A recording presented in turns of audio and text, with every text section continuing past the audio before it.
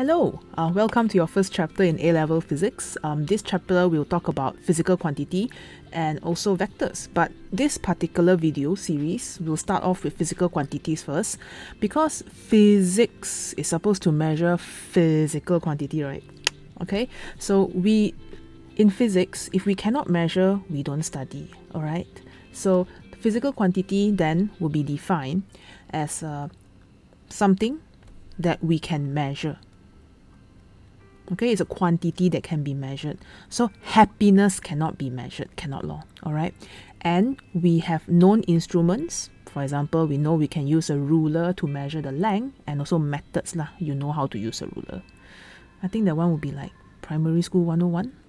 So physical quantity will start off first, and normally physical quantity, physics people very lazy one. We prefer to not keep writing the same word, so we will use a symbol. For example, length would be L. SI unit here is meter. Everyone already decide to use meter, besides the Americans lah. Anyway, length is measured using a ruler, just like time is measured using a stopwatch. SI unit here is seconds. S symbol, you can use lowercase t, you can use T subscript 1. Okay, temperature, which is a thermometer.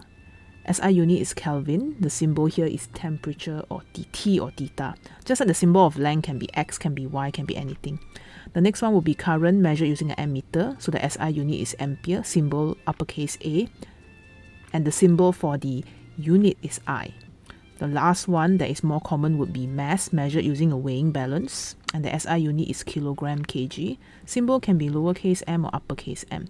So this is the top 5 that we always use in physics. And the other 2 that is less popular would be luminous intensity, or some of your textbook will call it luminosity. SI unit here is candela, which is C lowercase d. Sometimes we use L, sometimes we use IV. This kind of thing, a very subjective one, okay? So generally, right, the symbol is more flexible. You can use different symbols, okay? But for SI unit, there is no variation. So the last one that you will see in chemistry will be the amount of substance, okay? That we would tend to represent it with lowercase n or uppercase n, and with the SI unit mole. So all this symbol for unit is fixed, okay? We don't change them anymore. The whole world already agree, all right? But the symbol for the physical quantity is subjective, okay? So please refer to the question. But the units are fixed, okay? Just like the prefixes are also fixed. So whenever we look at prefix, right, we use prefix for bigger numbers like 10 to the power of 3, 6, 9, and 12, and the symbols will be T, G, M, and lowercase a. So if you notice, right, all the multiples are in terms of 3. 3 times 3, then times another 3 is 6, times another 3 is 9, and another 3 is 12. So we keep multiplying by 1000, okay? This is the convention that we are using now lah. The scientist has already agreed. We just inherit the convention. You and I, we all inherit the convention. So again, the index will rise to the power of 3. Where I draw the dotted line is 10 to the power of 0. And then because all this number is getting bigger, right? So the prefix is all uppercase.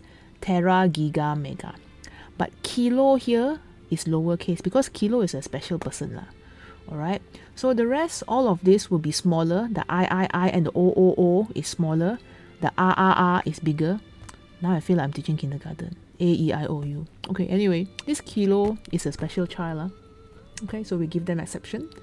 So you notice that all of this is lowercase. D, C, M, we all follow the first letter, but micro cannot take back M law because milli already take M. So we use the symbol mu. Mu. That Pokemon Mew. Alright, nano is N and pico is P. So again, these few ones are a bit special. -1, -2, because centi is divided by 100. But after that, we again go up to the 3. 3, 6, 9, and 12. Okay? So if we write a physical quantity, right? Example, the mass of the sun, we will represent it with a symbol, let's say big M. And then we write the value law. The mass of the sun is around 2 times 10 to the power 30 kg. So the mass of the sun is our physical quantity that we measure. This is the symbol for your physical quantity. So once you define the symbol, you can keep using the symbol again. This is the value or the magnitude 2 times 10 to the power of 3, which means it has 30 zeros. This 10 to the power of 3 is prefix. you can represent it with a prefix symbol, or you can just put 10 to the power of something. And this kg here would be the symbol for unit. Once again, the symbol for physical quantity is not fixed, but the symbol for unit or units are fixed.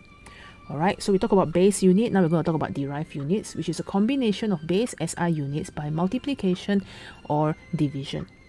Alright, so for example, let's say now I choose a physical unit that is not base SI, which is power, energy over time.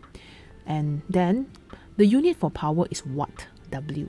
Okay, so unit of energy is joule, and the unit for time is second, S. But you see, joule is not base SI, so I need to break joule down. I need to think of an equation. Energy is Fs because work done, and F is MAS. So I'm going to now slot in the units for MA and S, and then I substitute and simplify. So this is the unit for M, this is the unit for A, and this is the unit for S. Okay, divide by S, so you get S negative 3. Alright, and the next point would be homogeneous equation. An equation which is an equation where each term have the same base SI unit. For example, this equation S is ut plus half at squared. I will derive this in chapter 3.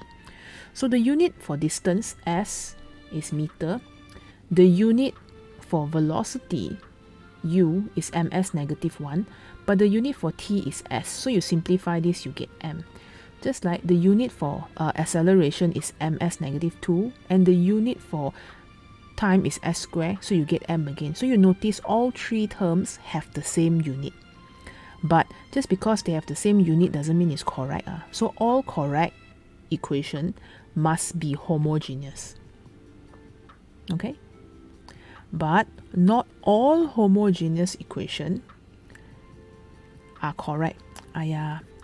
All physics teacher must be good in physics. But not all people who are good in physics are good at teaching physics. It's two different things. If I want to teach that thing, I must be good at it. But just because I'm good at it, I'm not necessarily can teach it. Same idea. So all physical equation that is correct must be homogeneous. But not all homogeneous equations are correct. Because you see, this half, I can put another number here that is unitless, like 8, 6, 4. Okay? So that's all. So that's all for this topic. For number 7, right, we will only do this when we do paper 3 lah, okay? So when got lab, then we can draw table and graph together. Then only it will make sense. So that's all for this video, and I will see you in the next one where we talk about vectors. Try some past years. Bye bye.